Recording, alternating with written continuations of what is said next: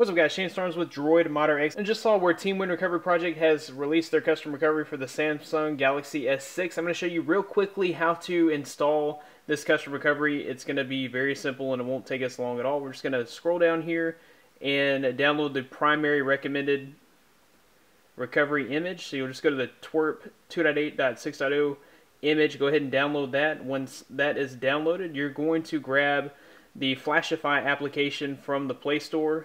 Go ahead and open it. Now, before we get started, you do have to be rooted, and I'll be sure to include a link in the description of how to root your Galaxy S6.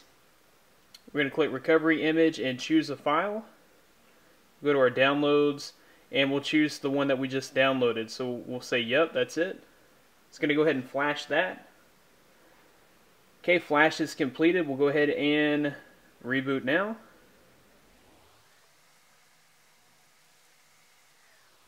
Okay, and we now have Team Win Recovery Project on our Galaxy S6.